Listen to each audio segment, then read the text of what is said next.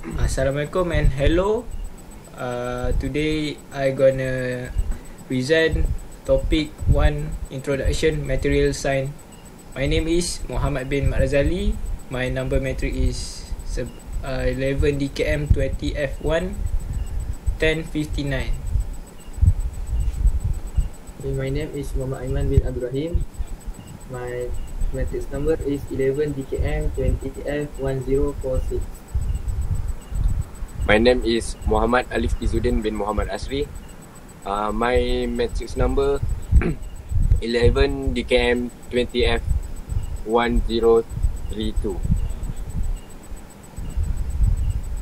Alright, the content is number 1 is fundamental of material science. Number 2, material classification. Number 3, metal. Number 4, polymer. Number 5, ceramic. Number 6, composite. Number 7, advanced material such as material, biomaterial, semiconductor, nano-engineered material, and smart material. Next, fundamental of material science. A material is defined as a substance, most often a solid, but other condensed phase can be included, that is intended to be used for certain application. There are myriad of material around us. They can be found in anything from building and car to spacecraft. The main classes of material are metal, semiconductors, ceramic, and polymer. New and advanced material that are being developed include nanomaterial, biomaterial, and energy material, to name a few. Next, material classification. There are thousands of material available for use in engineering application. Most material fall into one of three classes that are based on the atomic bonding force of a particular material. These three classifications are metallic, ceramic, and polymer. Additionally, different material can be combined to create a composite. Material within each of these classifications, material are often further organized into groups based on their chemical composition or certain physical or mechanical properties. Composite material are often grouped by the type of material combined or the way the material are arranged together. Below is a list of some of the commonly classification of material within these four general group of material. Okay, next. Number 1 is metal.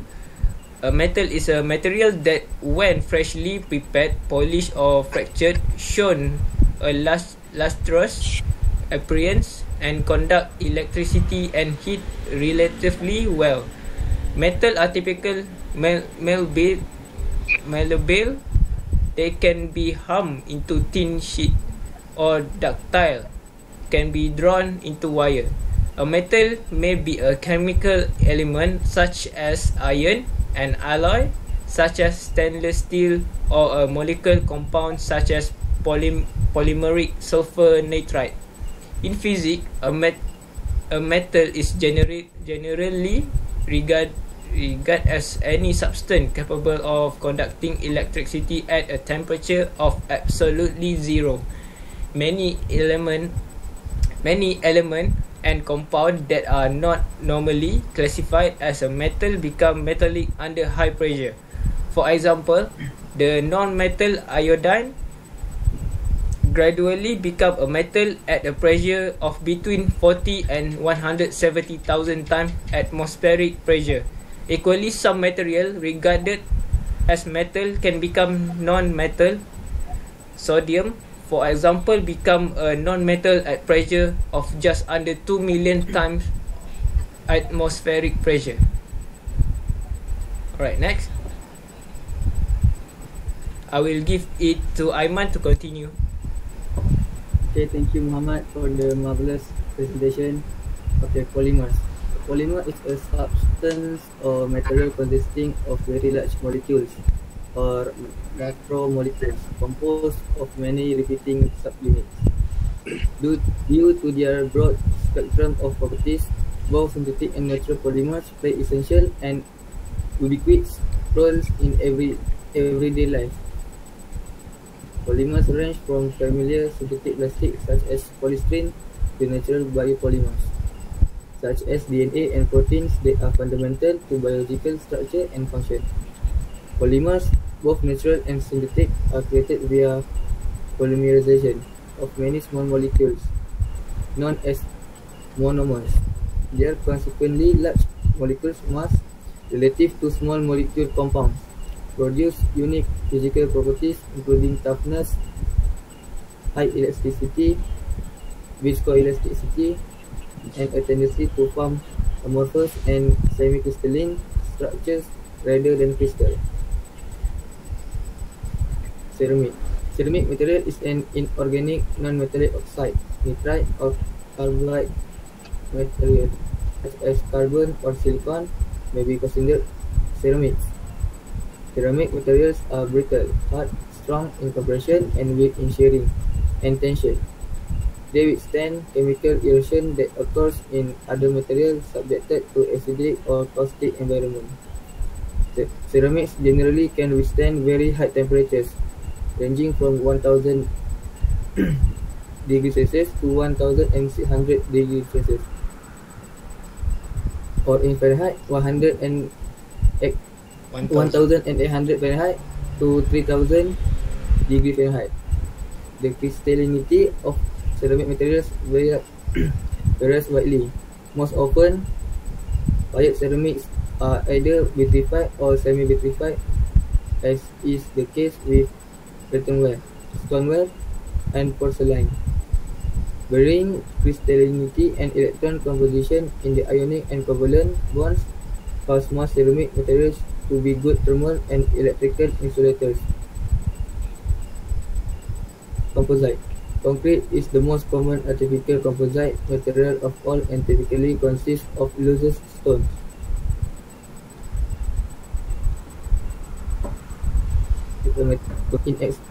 Concrete is an inexpensive material and will not compress or shatter even under quite a large compressive force. However, concrete cannot survive tensile loading. Therefore, to give concrete the ability to resist being stretched, steel bars, which can resist height stretching force, are often added to concrete to form reinforced concrete. Fiber reinforced polymers include carbon fiber reinforced polymer and glass reinforced plastic. If classified by matrix, then they are thermoplastic composite, short fiber thermoplastic, long fiber thermoplastic, or long fiber reinforced thermoplastics. There are numerous thermoset composites, including paper composite panels. Many advanced thermoset polymer matrix systems usually incorporate aramide fiber and carbon fiber in an epoxy resin matrix. Biomaterials. Biomaterials can be derived either from nature or synthesized in the laboratory using a variety of chemical approaches utilizing metallic components, polymer, ceramics, or composite materials. They are often used and or adapted for a medical application and thus comprise whole or part of a living structure or biomedical device which performs, augment, or replace a natural function. Such functions may be relatively passive, like being used for a heart valve, or may be bioactive with a more interactive functionality, such as hydroapatite coated hip implants. Biomaterials are also used every day in dental applications, surgery, and drug delivery. Alright, thank you, Aiman. So, I want to talk about semiconductor. What is semiconductor? A semiconductor material has an electrical conductivity value falling between that of a conductor, such as metallic copper, and an insulator, such as glass. Its resistivity falls as its temperature rises. Metals behave in the opposite way. its conducting properties may be altered in useful ways by introducing umpathic doping into the crystal structure. When two differently doped regions exist in the same crystal, a semiconductor junction is created. The behavior of charge carriers, which include electrons, ions, and electron holes, at this junction is the basic of diodes, transistor, and most modern electronics. Some examples of semiconductors are silicon, germanium, gallium arsenide, and elements near the so-called metalloid stackies on the period tables. Next, nano-engineered materials. What are nano-engineered materials? Nano-engineering is the practice of engineering on the nanoscale. It derives its name from the nanometers, a unit of measurements equaling 1 billionth of a meter. Nanoengineering is largely a synonym for nanotechnology, but emphasizes the engineering rather than the pure science aspect of the field. Next, smart material. Smart materials, also called intelligent or responsive materials, are designed materials that have one or more properties that can be significantly changed in a controlled fashion by external stimuli, such as stress, moisture, electric or magnetic fields, like temperature, pH, or chemical compounds. Smart materials are the basic of many applications, including sensors and actuators or artificial muscle, particularly as electroactive polymers. Terms used to describe smart materials include shape memory materials and shape memory technology. Thanks. That's all from us. Thank you for watching. Thank you, sir. Thank you.